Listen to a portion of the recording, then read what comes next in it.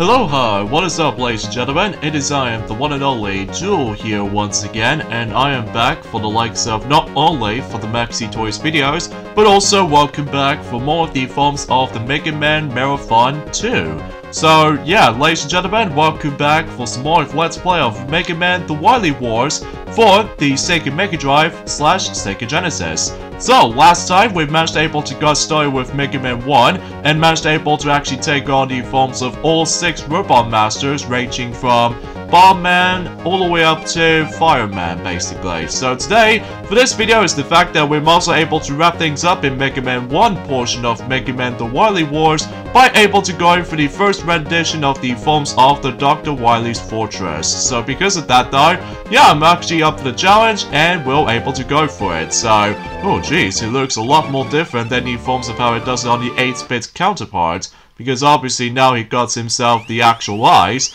and also he still does the actual, the smirk of the actual eyebrows as far as, you know, the actual eyebrow movements every time when he just, you know, participate for the challenge or something like that. But anyway, so let's go and get started with the Dr. Wily's Fortress, the first rendition of the entirety of the series. So, expecting that this particular first rendition of the forms of that particular Dr. Wily's Fortress levels in Mega Man 1 might be a bit of a tough challenge, especially noticeable with tough platforms you have to come across into. And I think if I remember correctly, back in the forms of in 2018, on the first ever Mega Man Marathon that we did back in 2018, that Mario did somehow manage able to got himself his first game over on the likes of Mega Man 1, probably because of how the fact that with this frustrating difficulty. But regardless of anything else though, this time around though, on this Mega Drive / Genesis version, that thankfully I've got a lot of extra lives to my disposal thanks to the forms of that luckiness of the forms of the actual pickups for certain items. So yeah, you get the idea about that. So okay, so I can just simply just squeeze through that little gap there, so that way I can able to easily make it through it, so kudos to you.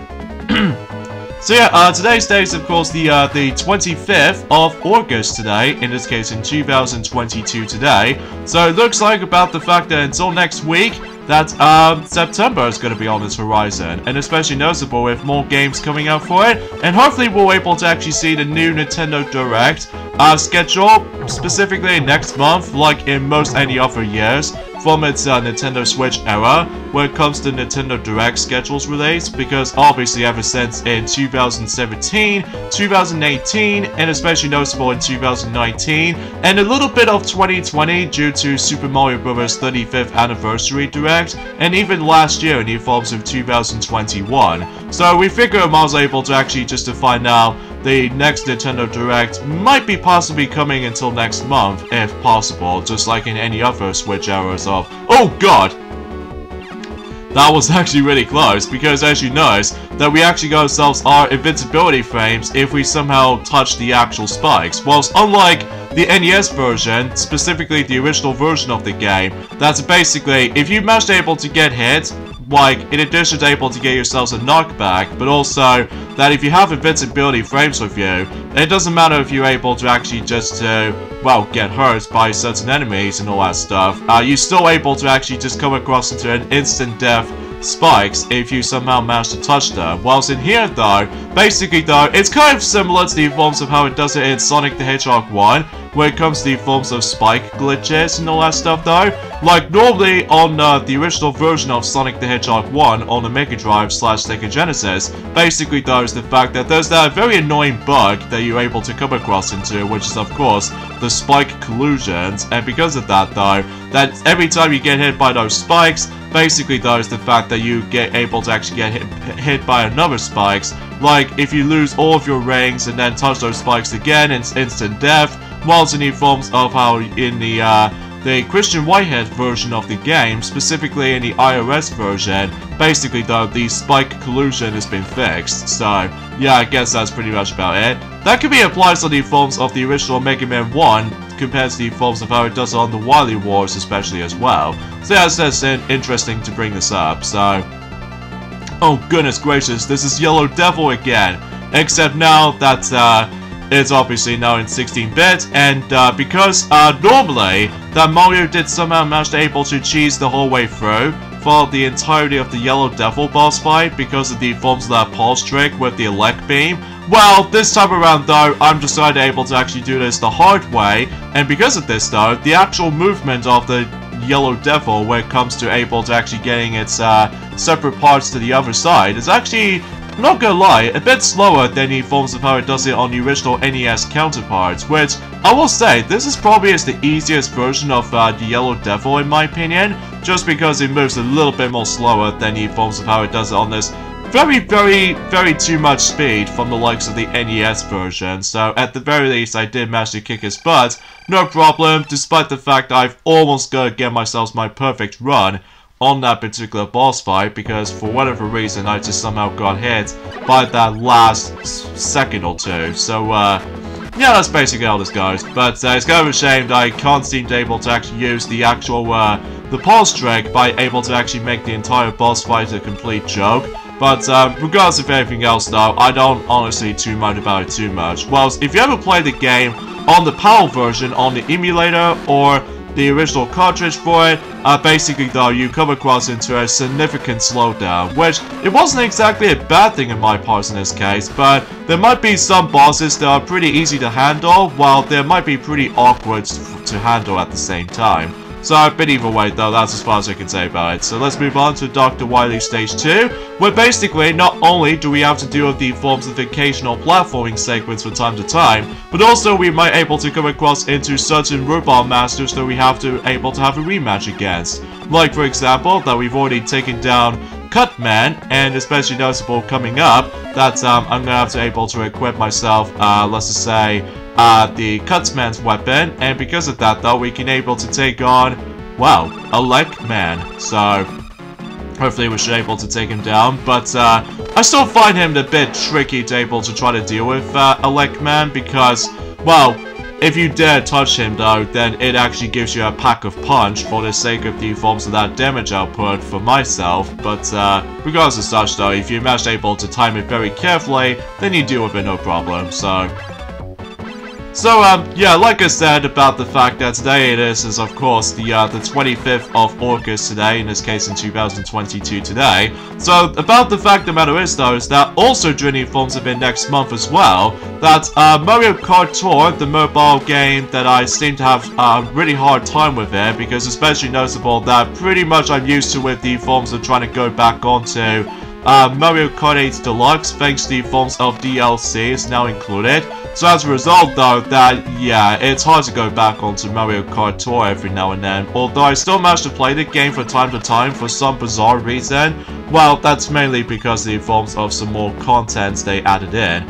Although, to be fair though, is the fact that until next month anyway, that game is about to become 3 years old. Which, as far as I'm aware, I think I'll let, not only some toy sales were able to mention about that specific, you know, the 3-year recap of the forms of Mario Kart Tour's release, but also maybe Maxi were able to actually mention about that until we decide able to go back onto Super Mario 3D All-Stars by able to tackle through the third and the final game of that particular compilation. So because of that though, seriously, throughout the majority of this year so far, for the likes of 2022 anyway, that we seem to able to actually tackle through not one, but 2 compilation Let's Plays that we've ever done. So that was actually quite intriguing, but either way though, I personally don't count the forms of the Sonic compilation games, because obviously that we already managed to able to completely done with, although I would possibly like to able to tackle through Sonic Jam for the Sega Saturn.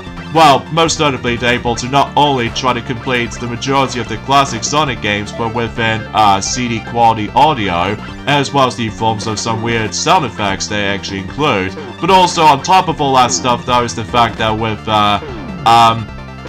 you know, the Sonic World portion, able to tackle through most of the missions. So anyways, here's the Mega Clone battle, which kind of feels kind of annoying sometimes, but luckily I did manage to find the easiest strategy. Despite I rarely use the bomb Bombman's weapon quite a few times, but luckily we did manage to kick his butt by simply able to actually get a massive bomb explosion effect. So there you goes the Mega Clone. And I believe that we've almost nearly at the end in terms of that particular Dr. Wily fortress levels. So here we are on to level 3. So in this case though, this just seems kind of familiar because it might actually take place someplace in the sewers. So we can able to actually do just that. So but yeah, aside from all that stuff though, is the fact that that's as far as I can honestly try to say. Although, apart from the fact that unfortunately though, we've only got about 4 more days left until this unfortunate news for, you know, the Wii U and 3DS owners, like I said this before, since at the very beginning of this entire Let's Play of Mega Man the Wily Wars, basically. So, even then though, that it might be not a good sign when it comes to able to mention about some stuff like this until for later, so... Oh geez, some of these penguins just managed to show up out of nowhere, but luckily we can able to... Oh jeez. I'm really hoping we can be able to get some more health pickups, so just in case I don't able to lose so many lives, especially notable for not wasting any of those weapons ammo count, because otherwise, if I somehow use it so many times, then basically that is the fact that I will be really damned and screwed, so... Although, on the upside is though, is the fact that, well, like I said, ever since in yesterday, that we're able to actually access to save your, profile, or you save your data for the sake of the forms of certain progressions for, you know, Mega Man the Wily Wars itself. Although it's kind of weird that you don't able to actually save your, progress if you manage to able to complete certain segments of the Dr. Wily Stage Fortresses levels, because, well, I honestly have no idea why they're going for that specific decision, but regardless of such though, it's just the actual marathon for the sake of time, whilst unlike Mega Man 7, well, usually, despite in Mega Man 7, you have to utilize the password feature, whilst the forms of in Mega Man 8, and especially noticeable with Mega Man 11, and especially noticeable with Mega Man and Base, specifically the Game Boy Advance version of the game, I'm presuming so. That's basically though is the fact that you're able to actually have the ability to save your game until you continue your progressioning before you're able to continue on with the actual rest of the Wily Fortress levels, so yeah, you probably get the gist of it, so... Anyway, so let's go and deal with this next boss right here. I was expecting if I was trying to able to use the normal Mega Buster, to able to try to take down not only 1, but maybe like 4 of these things. But ultimately speaking though, is the fact that I'm actually going to be doing this the different way, by simply able to actually use the Bombman's weapon. Well, it might not be that as effective though, at least I must be honest here, but regardless of everything else though, I think I must able to actually easily be you know, take those guys down with, like, no sortable reason sweat. So, I've no idea why he's saying things weirdly enough for this commentary, but anyway. So we did manage to finish up with the forms of CWU-01PS. I think that's what it says anyway, for this entire boss fight. So in this case though, is the fact that you highly recommend you're able to deal with the first 3 of these things by simply able to not only use either the Mega Buster or the Bombman's weapon as much as you can, but I think I should probably be able to save the Gutsman's weapon blocks for the sake of the forms of the final 4. So yeah, I was able to try to say things correctly, but because I was a little bit tired, but not just because of the forms of the actual time and stuff like that, it's because, well, I'm just a little bit hot at this point, so but luckily, you know, I managed able to open up my window for some fresh air, so... But anyways, let's go and continue things on here. So we now move on to the final stage of Mega Man 1, which is specifically the, you know, Dr. Wily Stage 4. So because of that though, and we might able to actually come across into ourselves, well, assuming if we still need to wait for that particular moving platform from the likes of Gutsman's level for him to come by, and oh gosh, it's going to be a lot of emphasis on timing right here. There we go. So here's the side sheet right here. Like, if you obtain that, not only does it refuel your health, but also it managed able to like get your weapon energy back all the way up, including the forms of the magnet beam. So Pretty useful though, especially noticeable that that was before when Mega Man 10 was a thing. If you managed to play the game on easy difficulty, then you were able to come across into a lot of the Saiji items from the likes of in Mega Man 10. Again, if you ever played the easy mode, so... But anyways, let's go ahead and take on the forms of the last 4 Robot Masters before we take on Dr. Wily himself. So in this case, we obviously deal with the forms of Bomb Man, which is obviously it's weakened to, let's just say, like, the Fireman's weapon. And of course, since speaking of Fireman, they're used right here. And obviously, the weakness is still relatively the same, so we just have to use the actual Iceman's weapon. Not exactly sure what these weapons are, I must be honest here, because it has been a very long time actually since I actually last played Mega Man 1 from not only on the NES Classic Mini for its modded, but it's also with Mega Man Legacy Collection on my Nintendo Switch. So, oh jeez, okay, there we go. Thank you Slowdown for able to actually save my life, despite certain slowdowns might able to actually hinder you for some situations. But anyway, speaking of which, let's go and take on Gutsman. In this case, Dr. Wily's favorite Robot Master, which as you probably already saw from a few moments ago, that during the course of the, let's just say almost at the beginning portion of the level, that basically though, after using the actual Gutsman's weapon to take on the, to take out those specific blocks, that basically though, you see a whole bunch of those Gutsman statues, so yeah, no wonder why he dislikes that guy so much.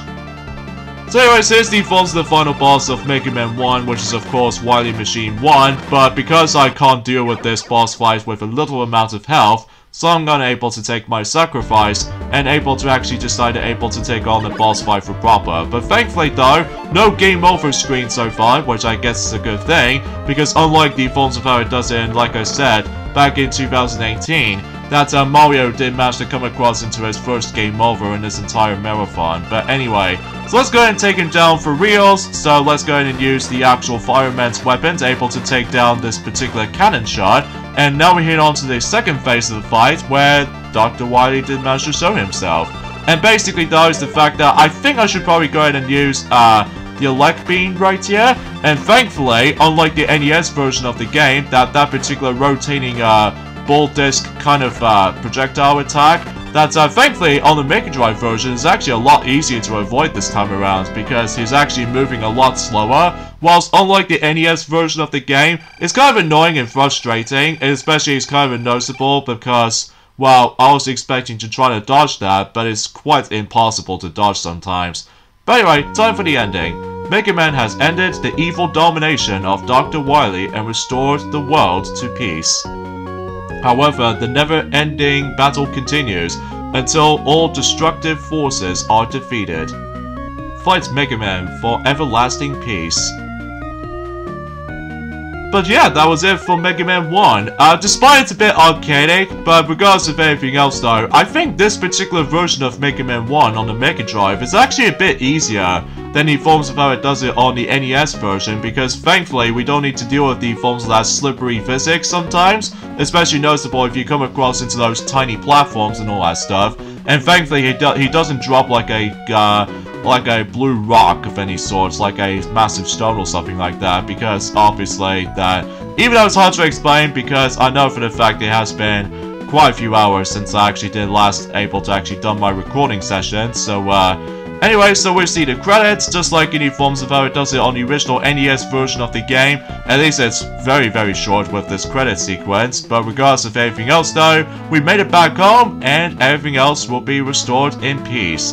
And there we can able to actually meet up with, not only do we able to change ourselves into its normal rock, but also Roll and Dr. Light as well. So yeah, that's pretty much about it for Mega Man 1. So I suppose we should probably go ahead and say this right now, we'll have to end things off here. So join me next time for more of Let's Play of Mega Man The Wily Wars. It's the fact that we're going to be moving on to the next game of this entire compilation, which is Mega Man 2, the most popular Mega Man game of all time. So I'll see you guys tomorrow. Later, fellas.